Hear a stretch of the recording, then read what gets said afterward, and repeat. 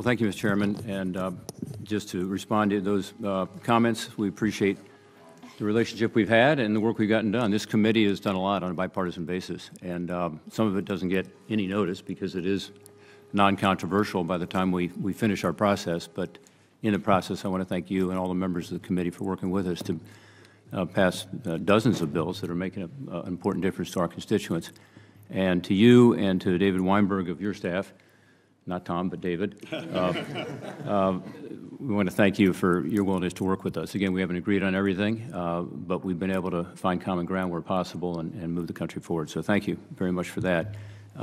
Today is my last hearing as ranking member, and it's appropriate that it be this hearing because it is so important to the oversight responsibilities of this committee and, more importantly, important to our country right now. We have, unfortunately, a proliferation of threats facing the homeland, and I appreciate the fact that the right people are here today before us to be able to address those concerns and particularly to talk about what the administration is doing to counter those threats. So welcome to Secretary Mayorkas, Director Wray, and Director Abizaid. We look forward to hearing from you. As the respective leaders of your agencies, you are responsible for overseeing thousands of career employees, men and women who wake up every day at DHS, FBI, the National Counterterrorism Center, with a mission to safeguard our nation. And on behalf of the entire committee, I want to thank those employees who are patriots and are doing their best to further that mission. Every fall since the terrorist attacks on 9/11, we've had this hearing. We're a little late this year because of scheduling issues, but I think it's really important that we hold it because it is a time to stand back a little bit and reflect on where we are and how we can work together to address these potential threats and active threats. I can think of no greater priority for this committee. I'm going to start with the crisis at the southern border because, sadly, I'm leaving at a time when we really haven't made the progress we should have made on a bipartisan basis. But again, we have to raise these issues and attempt to solve some of these very significant problems. The failed border policies from this administration has ensured that not only do our nation's borders remain unsecure, but foreign adversaries, transnational criminal organizations, and other nefarious actors can too easily enter our country now and therefore threaten the safety and the security of our public. So this issue has not gotten better, it's gotten worse. And in the past year, the Border Patrol apprehended more than 2 million total unlawful migrants. That's up 143% since 2019. This chart behind me shows in color kind of the blue, green, and red of where we have been. FY21 and FY22 figures are on the right. We just got the final figures for fiscal year 2022, and unfortunately it tells a very dramatic story of us failing to secure that southern border. This does not include the number of gotaways, or individuals who are not detected.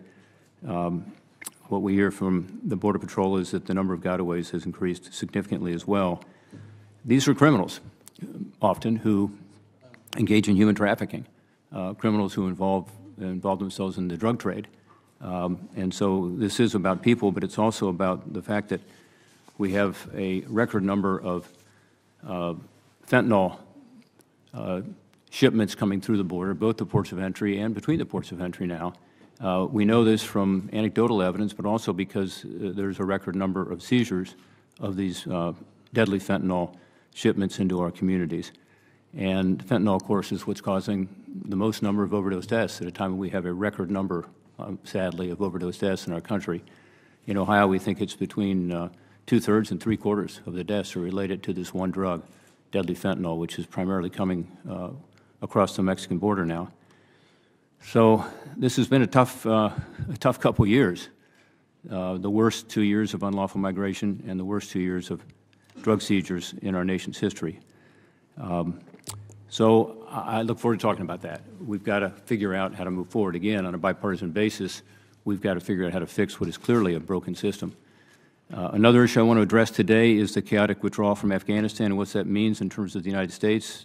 Afghans who stood with us and our allies were left behind to suffer under Taliban rule, and meanwhile more than 36,000 Afghans with no record of ever having partnered with us, some of whom may have ties to terrorist groups, were paroled into our country without proper screening and vetting.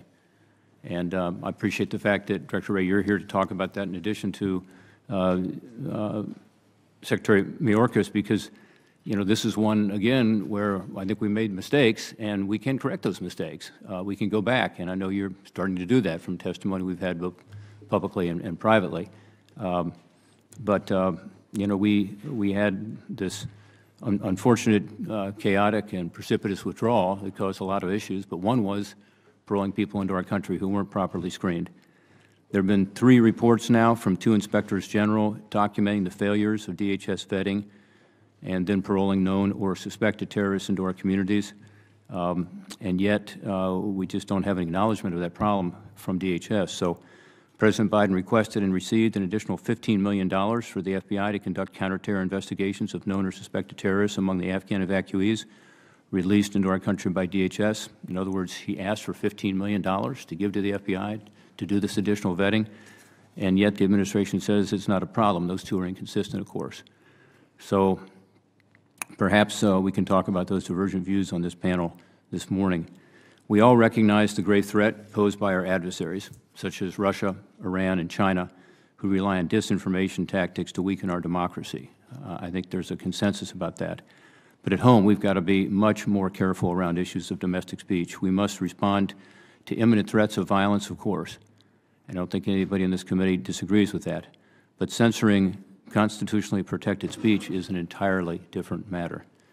To be precise, that should be a red line. And I hope we can all agree that the United States government should not censor the speech of our own citizens. America's speech, differences of opinion, and political viewpoints are not a threat to democracy, but actually a bedrock of it. We know now that DHS disbanded its disturbing disinformation governance board after significant public outcry, but we also know that it has continued its efforts to curb speech under the guise of countering misinformation or disinformation. The entanglement of the FBI and DHS with social media platforms for the purpose of controlling narratives is something we need to talk about today. I think it's a deep concern that all Americans have, that we not cross that red line. Recent reports allege that DHS is colluding with big tech to moderate content in a way that conforms with the Biden administration's political views, including on the Afghanistan withdrawal and things like the origin of COVID. Our democracy is also under threat because Congress and the administration have been unwilling to confront the systemic threat of U.S. intellectual property by China that is undermining our national security and our economic security. Secretary Wray has been outspoken on this. His quote is, "There is no country that poses a broader and more severe threat to our innovation, our ideas, and our economic security than China," end quote.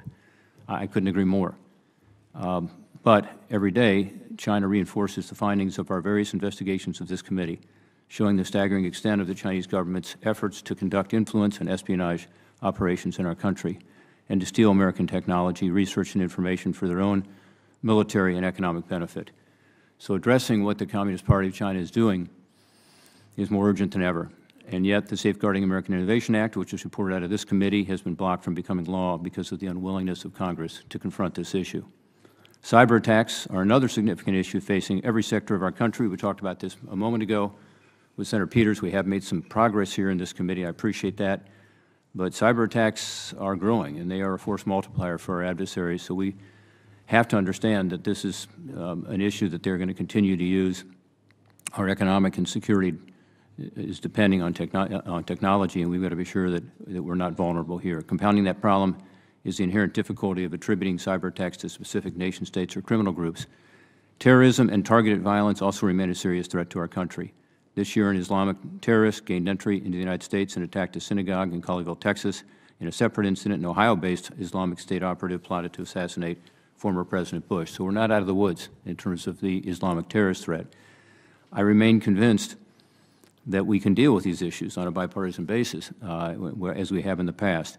But I am concerned about the threat posed by foreign terrorist organizations, especially in the wake of our withdrawal from Afghanistan. Al-Qaeda continues to pose a threat. The Islamic State continues to expand and mobilize. Iranian-sponsored Shia terrorist groups target key U.S. interests and government officials consistently. We must remain vigilant as these groups organize and organizations regroup and evolve. We must restore confidence in the American public that we're committed to protect our nation from terrorism, espionage, and other homeland security threats. And this should be a bipartisan effort. We all have the same goal, a safe, secure American homeland. So with that said, I look forward to the testimony this morning, Mr. Chairman, most importantly, the responses to questions regarding the record of the administration addressing these threats, what we can do going forward together. I will note that only last week did we receive overdue answers to questions that we had from last year's hearing. It took over a year. I would hope that in this case we'll get more prompt responses to committee questions that are posed. Thank you, Mr. Chairman. I look forward to the testimony.